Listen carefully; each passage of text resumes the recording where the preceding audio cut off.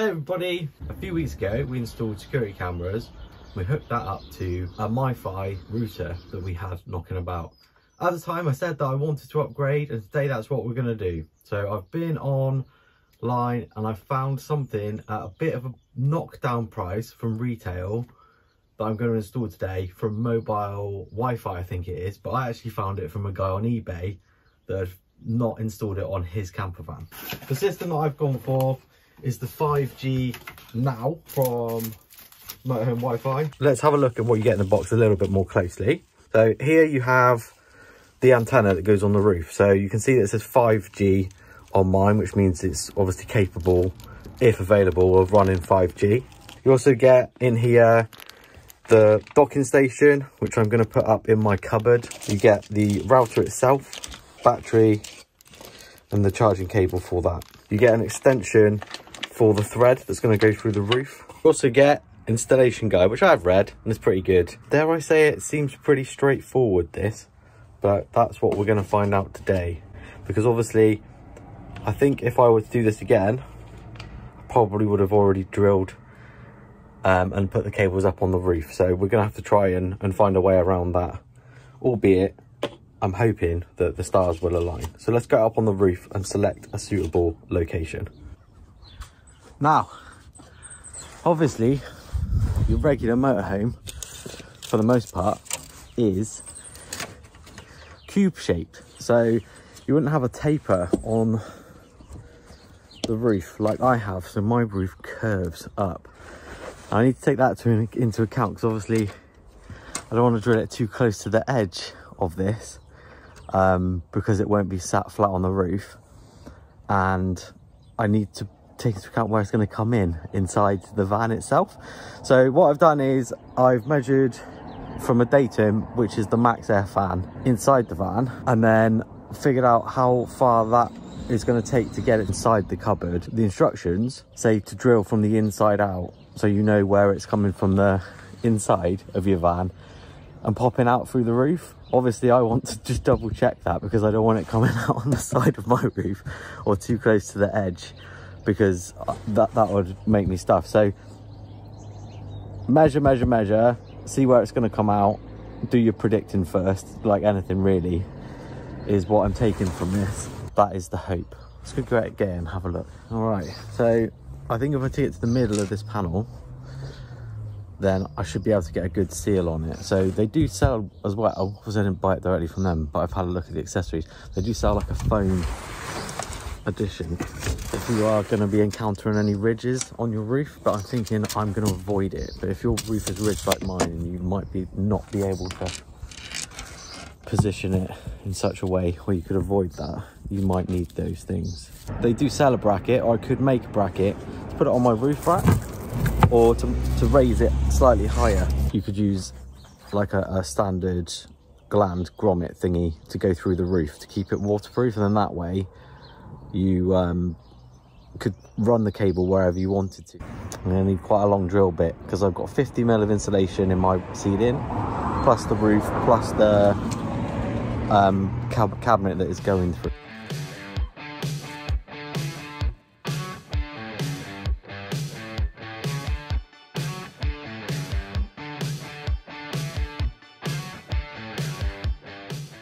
Well, it's through. I didn't like the sound of it though. Let's go have a look. I know, we've done all right. We've gone right through in the middle of the panel, almost like I planned it.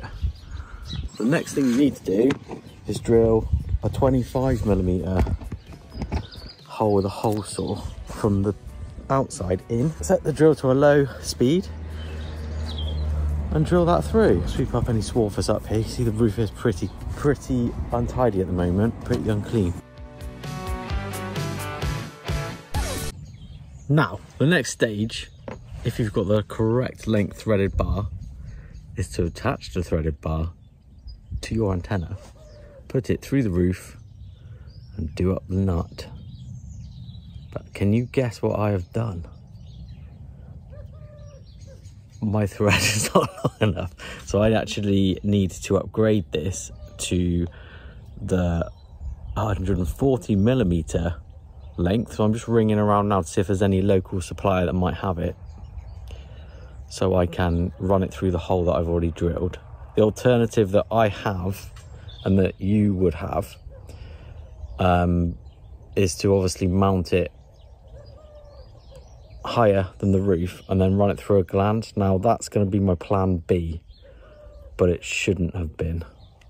I'm just, full disclosure, I've messed up here by not ordering the extra part. That said, the extra part is like £25 plus postage, and if I can't find it today, I'm going to try and come up with my own permanent version where I'm just going to use my roof rack essentially and then put it through on a gland that I've already bought, thankfully.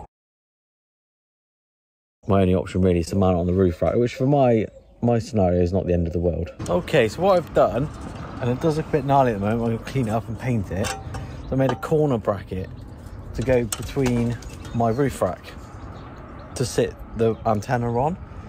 And I've drilled through the roof rack and I'm going to rivet and bond that on after I've just given it a quick spray paint. This is going to be a little bit higher than my roof rack, but no higher than the lights that I've got on here, so in terms of like height clearance and things like that, it should be fine. So this should get us out of jail. I'm just going to paint it up and then we'll mount this on here, but this could have been avoided if I just got the correct length thread. So just do that and make it yourself easier on yourself. Okay, so I'll just put a load of degreaser on that before I paint it, and whilst that is drying, I'm going to fit this. So what I've done is I've rubbed it down and then I've cleaned it with some panel wipe. Now I'm going to attach it to the roof with some Puraflex 40, which is very similar to Sikaflex. So I'm going to put a big generous bead all the way around this and then around the edge of it itself as well, just to make sure it doesn't leak. And I'm going to point it backwards so that any airflow can go over, up and over, and any water should go that way too. And actually it drains that way as well on the roof.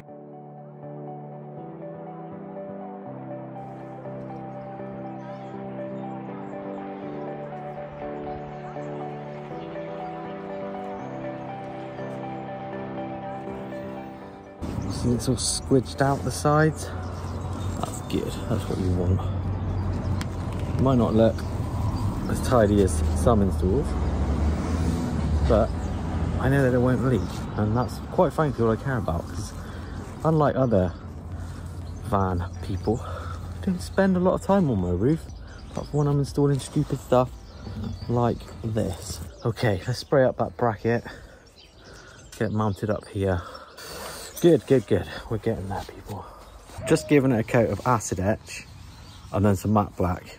You can't even see this on the roof. I don't know why I'm doing it. But thankfully this bracket hasn't cost me anything, because this aluminium came with the bus originally and was used by the coach company to hold the insulation in on the side walls. So reused and recycled. So after a little bit more to and fro than what I thought, I've installed it now. You'll notice this, it's facing towards the front of the vehicle. That's for aerodynamics. I have riveted that on there, I bonded that on there, put it through a gland in the roof, and I've sealed that gland up more than a normal person would, because I don't want it to leak. Now we can go in and install the router itself.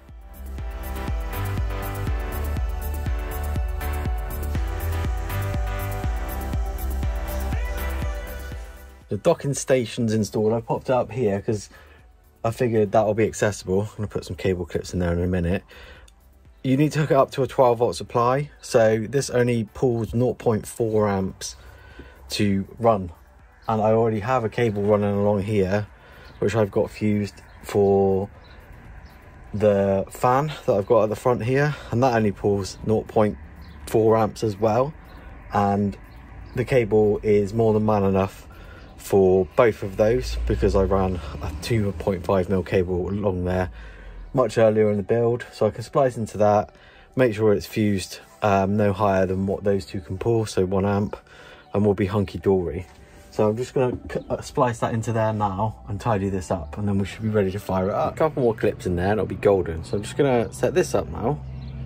I'm going to try and see what signal we get without the aerial on the roof, and what we get with it. So we're just going to set it up. I've gone for an E prepaid SIM. Reason being is that seems to be good in our area and also quite good coverage in Europe.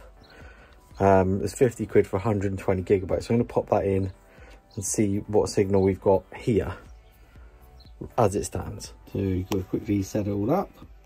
I've put my SIM in. Must use my set wizard. Continue. Okay. Alright, so you can see that we've got 2 bars 4G plus here at the moment. So I'm going to hook up to this and see what that means in terms of speed. So I'm going to do a test as a bare router. So this would be, I guess, the equivalent of us having here at the moment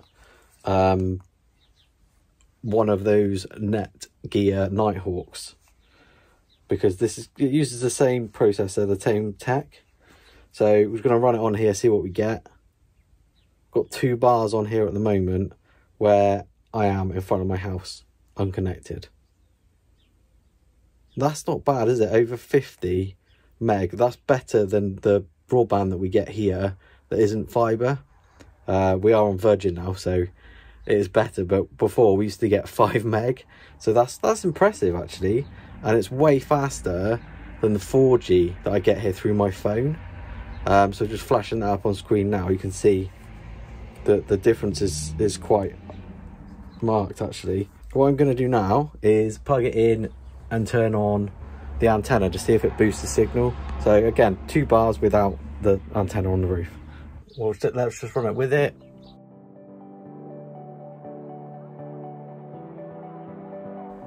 $80 meg down. That's not bad, is it? And then we've got pretty good upload speed as well. I'm going to go and try a few other things. I'm going to hook up the cameras to it. I'm going to hook up the Victron to it, see how that works with that, and then we're going to try and find a couple of places where we've got really strong signal in our town.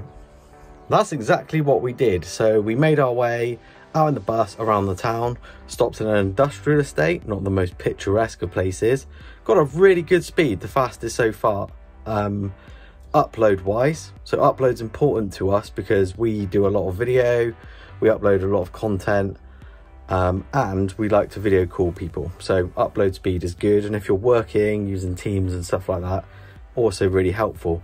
Then made our way into a couple more spots around town and the speeds got quicker and quicker. Didn't really correlate all of the time with the number of bars on there, because I think 4G is all about how many people are competing for it, and obviously the aerial on the roof and the router itself make that easier to maintain those connections. We finally did a test as we were driving, so Kelly did a test as we were driving on her phone, and that was the best download speed of all, but upload was much worse. But download, great. So video streaming, anything like that, we've got better than most fibre broadband connections, and it's on the roof. So all in all, I think a worthy upgrade. We didn't find 5G anywhere. When we do, we can let you know how fast that is for us. If that's of interest, let us know. Thank you so much for watching, guys. Do take care. See you soon.